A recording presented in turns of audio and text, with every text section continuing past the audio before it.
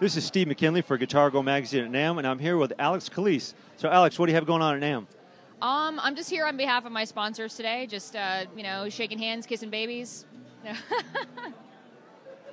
And what do you have going on musically? A lot. I'm actually writing and recording my next album, and I'm doing a lot of film and TV writing and writing for a lot of major artists now, which is kind of a new thing for me, so I'm excited. 2014 is looking good. Very cool. And where can people find out more about you? Google me? No. No, that was pretty dick.